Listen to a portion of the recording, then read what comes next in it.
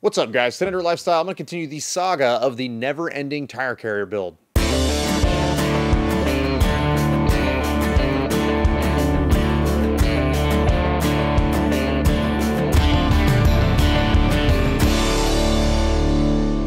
Today's episode is brought to you by Empire Abrasives. All the cutoff wheels, grinding discs, flap discs, even the belts for my belt sander came from Empire Abrasives, and I cannot stress enough how much money you save whenever you shop with an online company like this. Before I found Empire, I would pretty much run my supplies down to next to nothing, and then in the middle of the project, I'd have to run out to Home Depot or whatever local hardware store was open in hopes that I could get what I needed without getting ripped off. By ordering online, I never have to leave my house, and I can keep my supplies stocked without having to break the bank. If you're shopping around for abrasive products for your next project, make sure you check out Empire, and if you want to save even more money, use coupon code DIRTLifestyle at checkout, and if it's your first time there, you will save an additional 10%. In the last episode of this series, we built some corner armor, we shored up the bumper, and we talked about ways to try and get rid of some of the wiggle on the tire carrier itself. In today's video, I want to start with what I think is the crown jewel of this entire project, and that is the overlanding tabletop that's going to mount onto the swing out portion of this tire carrier. So we can latch it open like that. We're going to be able to set a tabletop down and anchor it in tightly onto this carrier, and it's going to give us a bunch of extra table space. So there's a bunch of different changes that I've thought about and I want to make since the last video. But before we get to all that, I want to bend and dimple die and build this tabletop. There's a lot of different ways that I can build and mount the tabletop for this, but I think the easiest way is going to be to make it removable. I'm essentially going to build a couple of stainless steel studs, drill some holes in them for some linch pins, and that way I can just slide it on and off without tools, and I can just pin it up to make sure that my kids don't knock it off or anything like that.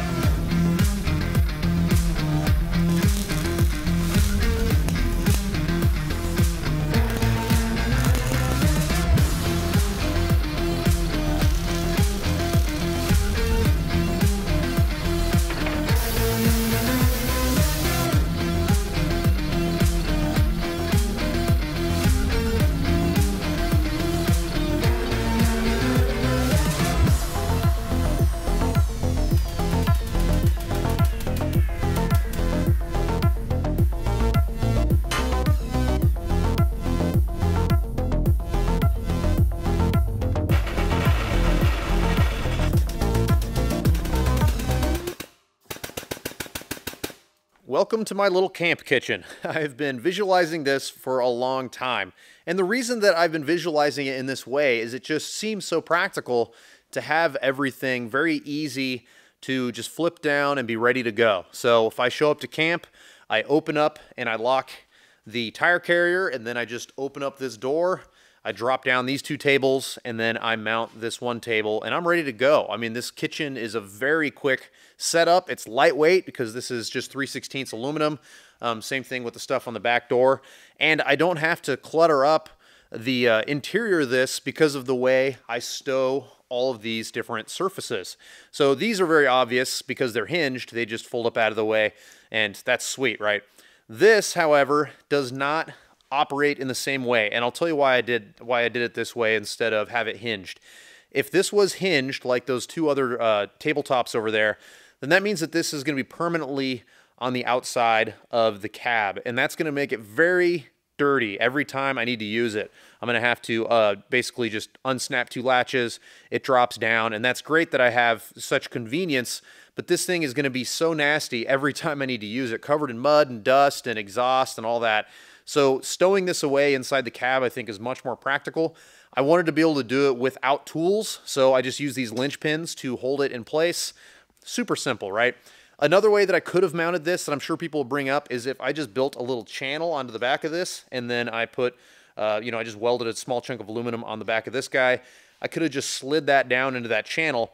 But the problem with that is that that's going to get covered in dirt and filled with mud and everything else too, meaning that I have to clean that channel out every single time I want to use the table. So I think that 2 linch pins makes this very easy to pull on and off, and I bet I can even do it one-handed. I haven't tried yet. Oh, there we go. Comes right off. And super lightweight, you know? I think that this is very practical to have this setup. So let me set that down. The way that I want to stow this so it's not cluttering up the cab is I'm going to replace this rear window with a piece of aluminum. I can't see out of the window anyway. It's going to be much more functional as a place for me to mount and store things than it is for it to be a window at this point, because clearly you can't see through any of that. So what I want to do is I want to mount this up in the rear window, and then I'm going to also have some other things in the future that I'm going to add to this rear window, making it a really nice place to store stuff out of the way. If you look, there's quite a bit of space from where the window starts and, you know, where this starts to intrude into the cab space. So this is a great place to stow some extra lightweight goods and some different things like this. So now that we have the tabletop made and I just feel like we're making progress, I'm ready to move on to the next step. The next step of this build is something that I knew was going to happen from the get-go. I knew that I was going to have an issue with how flimsy this tire was going to feel as you drive it down the trail. I've had a tire carrier in the past that was built very similar to this, and it was something that I actually had bought from a company, and I never liked how much movement I had in the tire. So I've been thinking about this for months of a way that I can shore that up enough to where it doesn't wiggle, and I think I have some ideas. I've got a few different things that I want to smooth out and engineer around before I remove that rear window and replace it with a big sheet of aluminum and start adding extra accessories. The first one's gonna be relatively easy. I don't like the way this looks. I don't like the way these gussets turned out on the sides, so I'm just gonna buzz those tack welds, pop them off, and I'll save those for a future project. For now, I am going to, I guess not for now, for good, hopefully, I am going to take and bend a piece that's gonna kind of go like a 45-degree angle with an extra dimple in it. I think it's gonna match that center part really well. So it's just gonna kind of spruce up the way this looks and make it all blend a little bit better. The second problem, which is the biggest one, of course, is the amount of wiggle we have in the rear tire. This design with this spindle is inherently wiggly, especially if you have a 37, something heavy like that. We've got it really high, which gives a lot of extra leverage, which is not good for our problem, but we actually don't have a whole lot of wiggle in the carrier itself. A lot of this wiggle is actually coming from the bumper, and it's going to work its way out once I can turn a bunch of those tack welds into solid through welds. It's gonna solidify that corner and help out a ton. However, the third problem that we need to deal with is whether or not I'm gonna have enough strength long-term where the round tube connects to a rectangular tube. And I don't think that this would be a problem long-term, but imagine if it was.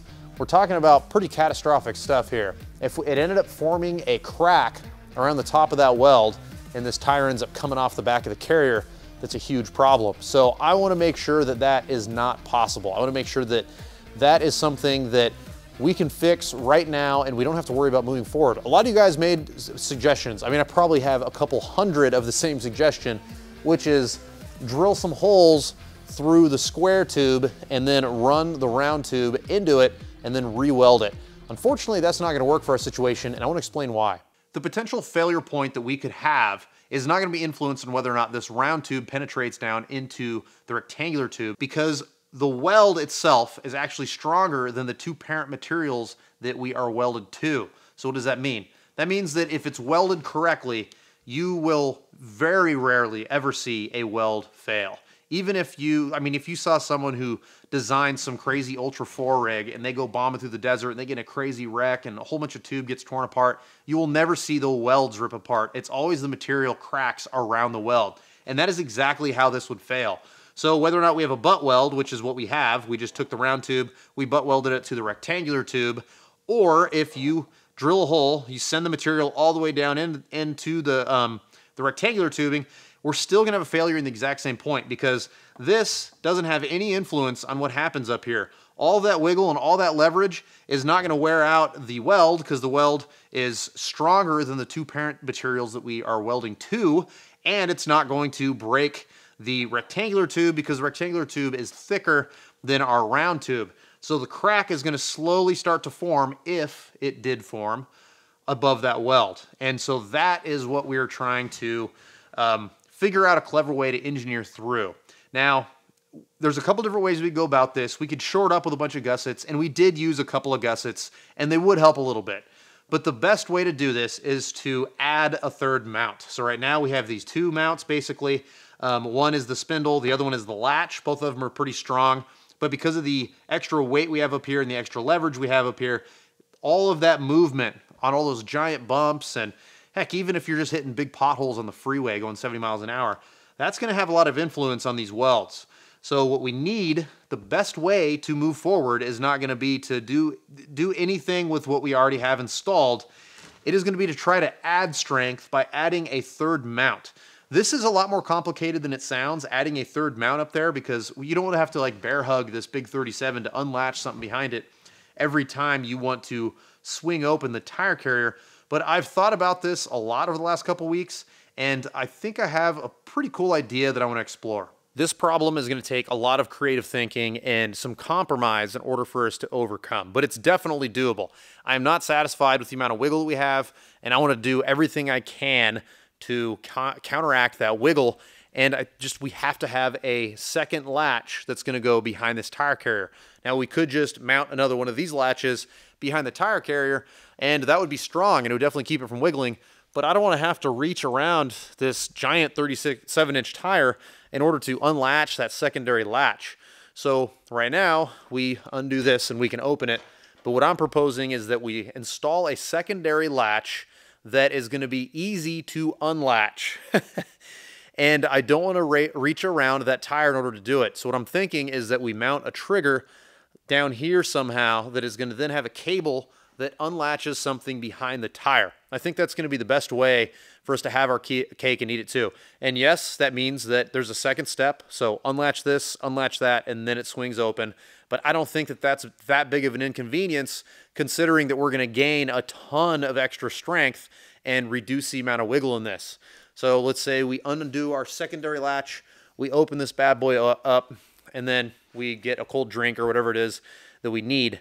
I want to make sure that whenever we close this, we don't have like, you know, some weird cheat code we have to do in order to get it to close.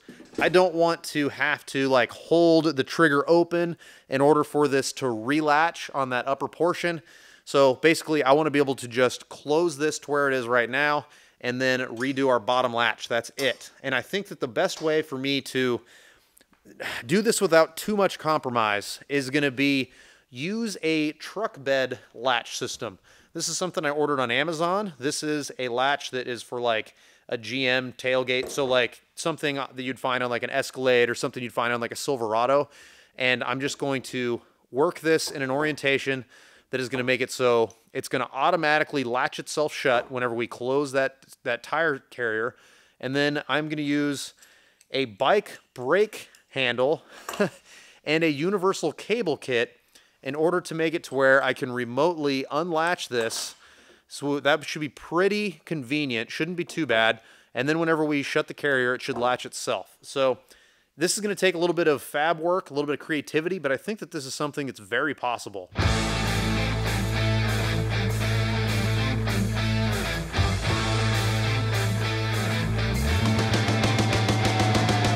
Amazon actually has a lot of different latch options like this one, and I was lucky enough that for 30 bucks I got 2 latches, so I'm going to be able to carry a spare in case this thing ever fails on a really long trip and I need to just bolt a new one on to get me home until I can engineer around the problem.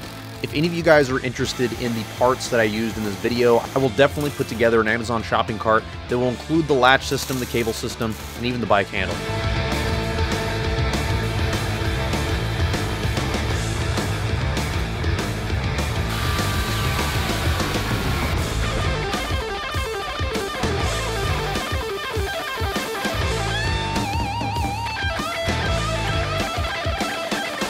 This belt grinder from Ameribraid has different sized wheels so you can cope, pipe, and tube to make it to where it'll fit really nice and tight. I was able to use the 1 3/4 wheel to make sure that I have a nice tight fit between my handle mount and the tube.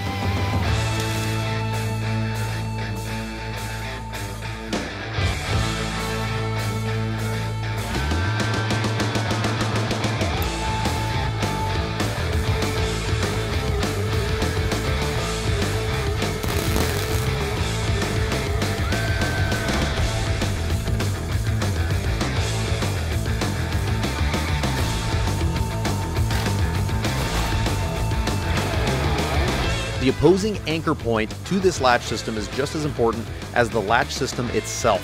Luckily for me, I have a door that was originally manufactured strong enough so you could put a spare tire directly on it, and we've already built a great mount that we can attach to make sure that we have a solid connection.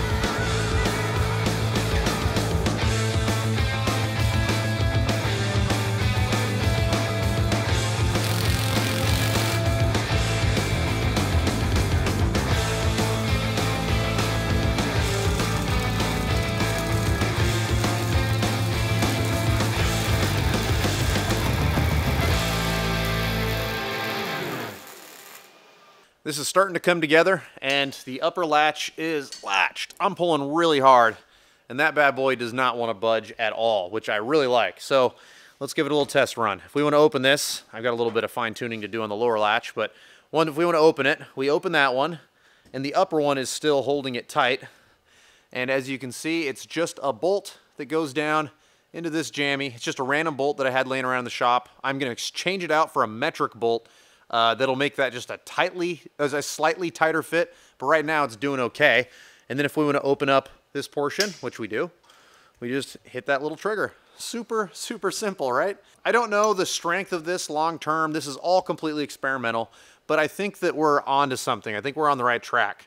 The next step is going to be building a gusset that fits down in here, and then building a piece of steel that is going to go into, it'll basically be a strike pad for this weird little rubber bushing that's on here, because that's going to help keep constant tension on this to reduce the amount of noise that we're going to get out of this tire carrier.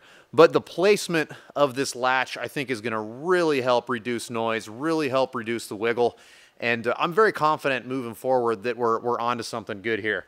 Now, if you watched close, you saw me just take a random nut and bolt combination that I had laying in the back of the shop, drilled a hole all the way through it, and then I step drilled it one size bigger for the bottom side of this cable, and whenever I unthread it, I can actually tighten this so it's adjustable. I made like an adjustable mounting nut.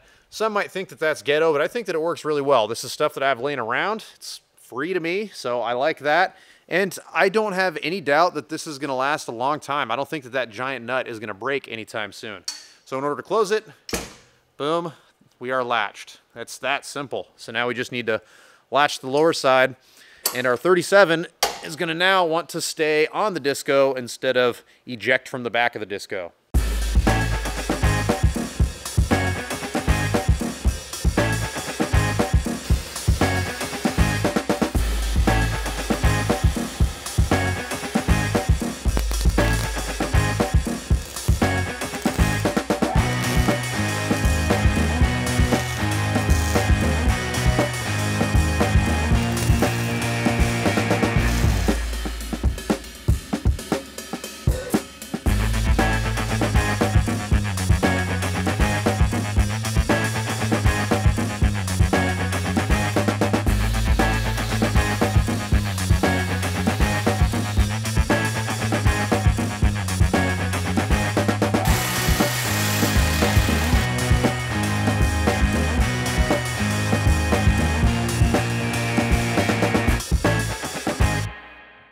I popped off those two little gussets on the sides, and I think that it looks way better without those little side gussets. It's a lot cleaner. So I just kind of buzzed everything clean, and I'm happy with the way that turned out. I'm also happy with the way the weird latch mechanism turned out today. I like Frankenstein parts. I like it when you can take things that are not necessarily automotive related and you can adapt them to the automotive space. I bet you're not gonna, well, you might in the future, but I bet you haven't seen something like this before. Some of you guys aren't gonna like it. I think some of you guys are gonna love it. I think it's awesome. And it opened up a lot of doors in my mind of how to engineer latches in the future. I think that if I was gonna do this again, I'd probably have some sort of a trigger like this that would undo two latches with cables. I think that there's something here. There's a lot more that can be improved with this design in the future. And as I build stuff like this in the years to come, you're definitely gonna see stuff like this pop back up, because I'm very fascinated with the idea of using cables in order to remotely undo latches. Don't know why I haven't used this kind of thing before, but I'm definitely going to in the future. Anyway, the table turned out cool. A lot of this stuff is finally coming together. I want to do a little bit more aluminum armor in the next video. I want to do that rear window in the next video if I can find material. I got some aluminum. The yard that I usually go to didn't have the thickness that I wanted, so I got some stuff that's a little bit too thick, and now I'm backing out of the idea of using that stuff. So between now and the next video, I'm going to try to locate the right material that I need. I need to get some hardware. I'm going to be messing with the bumper a little bit, adding some stuff to make it look a little bit prettier. And then we're gonna pull everything off. We're gonna finish weld all of it, paint it, put it all back on. I'm pretty sure next video is gonna be the last one, but I've said that before, so who knows. Either way, I hope you guys enjoyed this one. Before we go, let's take a couple minutes. We'll answer some comments from the last video. Last video was Overland Tire Carrier build step 3, unplanned corner armor. And the first question is from Austin P. For someone unable to build their own, what would a bumper / carrier setup like this cost to have done? This is super close to what I want for my 2000 P38. Unfortunately, you're not going to like this answer.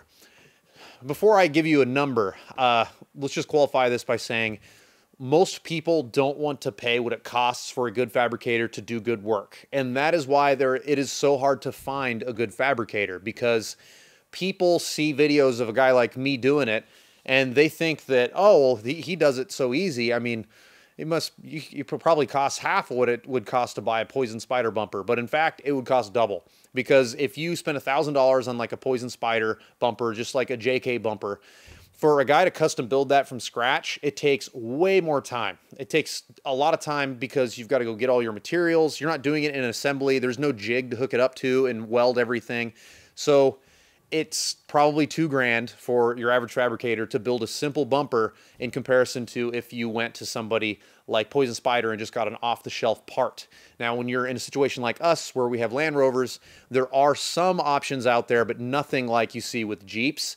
And so the problem is we are stuck either building it ourselves, which is what I prefer, or you can pay a skilled craftsman to do this for you. If you pay a skilled craftsman to do this job, I would say it would start around $4,000, because you've got to think about all the time it takes just to get material, get bolts, make your plans, disassemble everything. You know, they're going to have to take a load to the dump to take all of your old stuff. So it all adds up is what I'm saying.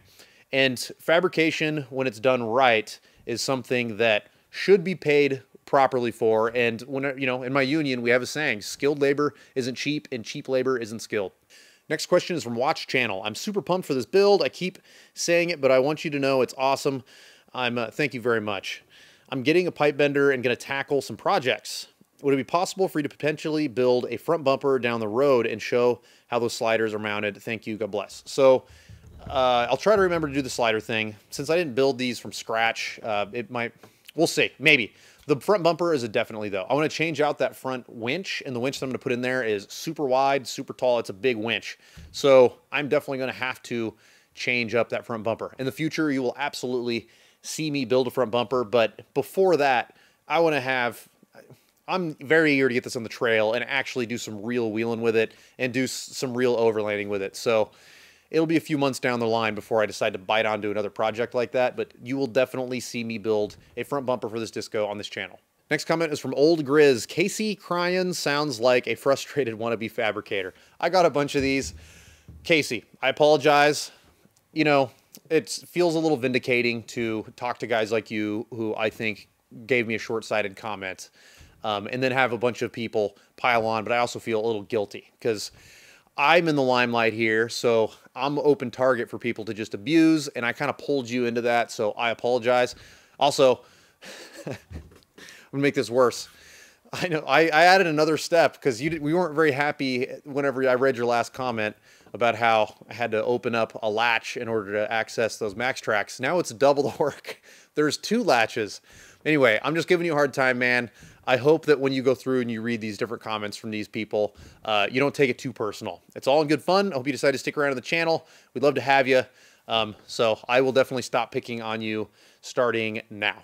HD Joe 3, odd question. Could you have used an old spindle and hub from front axle for the tire carrier pivot point? Saw a post on ihatemud.com. Absolutely. This has been done so many times. The biggest disadvantages of doing it that way is that if you decide to do it where you use a spindle and a hub from like a 44 or bigger, the spindles and hubs start to get kind of big for a tire carrier. Now, that being said, completely practical, be super strong. There's a lot of advantages of doing it. Also, it could be a spare part for you. So being able to have a spare, I thought about doing this a long time ago. The pivot point is a spare spindle and hub, and then the mount for the tire, also a spare spindle and hub. So you have extra parts to work with in case you have an issue with your spindle or hub on the trail. So I do like that, but the diameter of it makes it to where you need to build a really fat bumper in order to make it not look just absolutely ridiculous. So for me, I like these smaller spindle kits because they're pretty dang strong, especially for the size, and it's much easier to incorporate them into your project. I hope you guys enjoyed the video, and thank you very much to Empire Abrasives for being today's sponsor. So for those of you that are thinking of ways to help support the channel, by supporting the people that support the channel, that is a big way that you can help us out. So if you are interested in buying anything from Empire Abrasives or from any of these other companies that sponsor these videos, you can click the link in our description. They have software that automatically can see where their traffic is coming from, and it shows our sponsors that we are worth the investment. So if you guys plan on going to Empire Abrasives, make sure you use our portal, or if you want to shop on Amazon, you can use our Amazon portal. All of that stuff adds up, and it makes it to where we can buy the materials and the camera gear and whatnot to do these videos. If you want to help support us in other ways, of course, you can go to our website. We have t-shirts, hats, neck gaiters, decals, all that stuff. And we also have a link to our Patreon account there as well. If you want to follow me on social media, I'm @DirtLifestyleNate. We'll see you next time.